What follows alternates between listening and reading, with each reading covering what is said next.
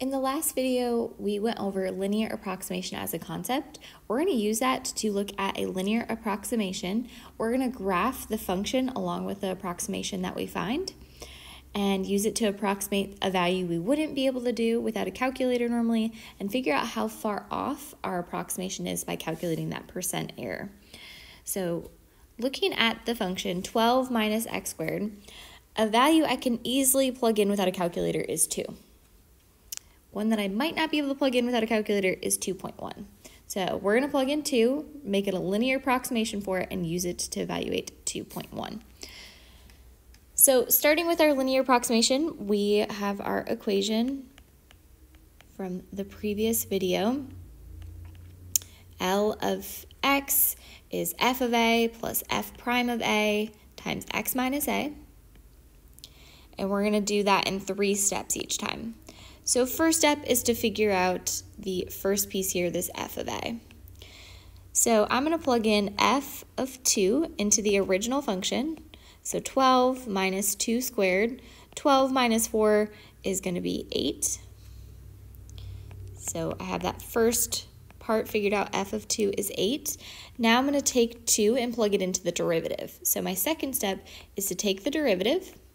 The derivative of 12 is 0. Derivative of minus x squared is going to be a minus 2x. We're going to do f prime of 2, which is going to be negative 2 times 2. So our f prime of 2 is negative 4. My third and final step, now that I did f of a and f prime of a, is to write it into this equation. So my L of x is going to be f of a from the first step, which is 8, plus f prime of 8, or f prime of 2 rather. So f prime of 2 is a negative, so I'm not going to write plus a minus 4. I think that looks a little silly. And then we have x minus a, our a value here was 2. And I'm going to normally leave mine like this. I think it's a useful way to plug in. I love slope-intercept form normally, but I don't know that it's as useful for slope-intercept form for a lot of these. But just to show you what slope-intercept form would be, make it into an mx plus b. You would distribute. So we'll typically leave it in the form of the equation, but just to show you, if you prefer slope-intercept form, you just subtract or distribute that negative 4 to the x, get negative 4x, and negative 4 times negative 2 is a positive 8. So our slope-intercept form would be negative 4x plus 16. And we're going to see why maybe that first form, the not slope-intercept form, is a little bit easier to calculate the L for 2.1 down below there. So let's graph what this looks like. So starting with some values near 2, since that's what our a was. So I might just plug in like 0, 1, 2, 3, 4 and figure out what the value of f of x is. So going into this function up here, our original function, I'm going to plug in 12 minus 0 squared is 12. So we start out at 0, 12, and then if we plug in 1, you get 11. Plugging in 2, 12 minus 4 is going to be 8. Plugging in 3, 12 minus 9 is 3. And then 12 minus 4 squared is going to be negative 4. So I want to make my y values so that I have up to 12. So I might just label by 2's. So 2, 4, 6, 8, 10, 12, 14, 16. So looking at this, we can also go down to negative 4, negative 2, negative 4. All right, so plotting our parabola, 12 minus x squared starts at 0, 12. 1, 11, 2, 8, 3, 3, and 4, negative 4. Here's our upside down parabola. Since it is a parabola, we could reflect it across that axis of symmetry there, but we're just approximating near a equals 2, so we don't have to draw the other half necessarily. And then I'm going to put in here my linear approximation in a different color. So plugging in to my linear approximation, if we plug in at 2, we would get 8. And we could plot other points. You can either plug into this version of the line or this version here. If you plug in 0 to that version, we're up at 16, just plotting some of them. You could make an XY chart if you prefer that. So we plugged in 0, we got 16. Plugging in 2, you get 8. And then maybe I'll just plot at 3 or 4. If I plug in 4,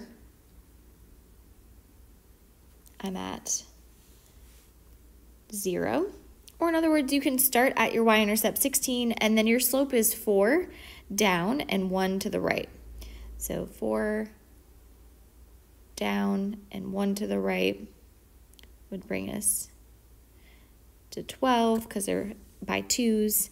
So 2, 4 down brought us to 8, going down 4 over 1, which is really going down 2 because of our scale on that y-axis. But either way, we're going to get the equation of a line, whether you like plotting with the y-intercept first and then moving over by your slope, or just plugging in specific values and trying to connect a line from there. So what we can see visually from this is that our line is pretty good, right around 2. It very closely estimates that curve, but as we get further away, like as we get over to 4, we're pretty far off from estimating the value of the function. Let's figure out the value for 2.1. We might be able to do this one in our head, 12 minus 2.1 squared, but it would be much harder than just plugging into our linear approximation. So f of 2.1 is going to be approximately the same thing as L of 2.1. Their graphs are very close around 2. So I'm going to plug into 8 minus 4 times 2.1 minus 2, replacing that x in the linear approximation with a 2.1. So we have 8 minus 4 times 0.1. So 8 minus 0.4 gives us our linear approximation of 7.6. So something that we might not be able to calculate in our head, we should be able to do now that we made it a linear function. And now we'll see how far off we are by computing our percent error. The formula from the last video is 100.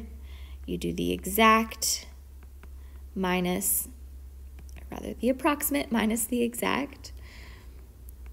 So what we just got for L of x minus the exact f of x over the exact. So doing that here, I'd have to grab my calculator and figure out what is f of 2.1. We know L of 2.1 was 7.6. The exact value should have actually been 7.59. By plugging into the original function using a calculator, f of 2.1 is actually 12 minus 2.1 squared is 7.59. So we did a very good job. We're very close. And when we calculate that percent error, we are only 0.13% off.